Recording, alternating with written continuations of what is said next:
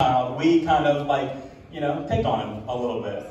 But as we went through school, the weird part about being that close together is everybody recognizes you as somebody else's brother. They're like, oh, you're Hal's brother. And then when Ethan came along, they're like, oh, you're Heath's brother.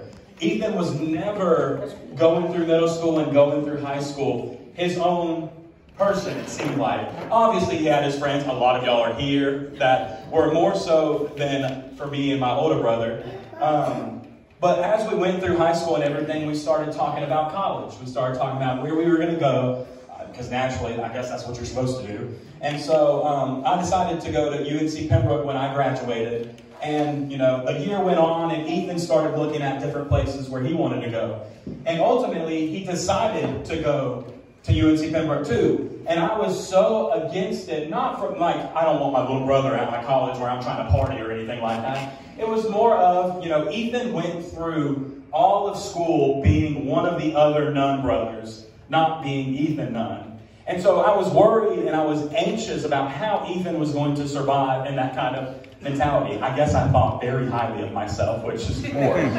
So I remember getting to college, Ethan got there, I kind of walked him around a little bit and showed him where everything was. And at the time, we were both in campus ministries. I decided to go to a different one. He was at another one, just so he could lay his own path.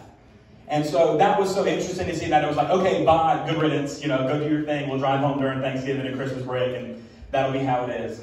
But it was in that moment when when Ethan and I kind of went our separate ways, that we, quote unquote, stopped being brothers, but we found a friendship in one another. And so through all of that experience with Ethan, I watched Ethan grow. I watched him grow from Hal's brother, from Heath's brother, to Ethan. And I saw what the Lord was doing in Ethan's life and how the Lord was preparing somebody for Ethan, but they were also preparing Ethan for somebody. I always heard all of these things. You hear, when you're getting married, that the guy marries their mom, quote unquote. And the mom, or the daughter marries their dad. Me and Rachel, my wife, can attest to that. We see it in so many instances, like, oh my goodness, this is so similar to what your dad does. Wow, we're the same person, and things like that. And so, when I thought of somebody for Ethan, I was like, somebody needs to take care of Ethan. They don't need to be a mom to Ethan. They need to take care of Ethan. And I'm like, those are big shoes that nobody would be able to fill. I knew that without a doubt. I was like, good luck to whoever marries Ethan, because they have their work cut out for them. And then we met Hannah. And we talked to Hannah. We got to know Hannah. We saw how Ethan was after he met Hannah, even if we hadn't met Hannah at the time. How Ethan interacted with her, how she cared for him in a way that a mother could, but even more so than that, as a partner, as somebody for the rest of his life. And so watching Ethan go through that and meet Hannah and progress to where we are, I was like, well, shoot, I just got to get my foot out of my mouth, because literally there is nobody else but Hannah. Hannah and Ethan, they were literally the two people for each other. And so I'm just so honored to have another Nunn girl in the family. And so I'm so happy that Ethan and Hannah have gotten together. It's been very fun watching him this past year.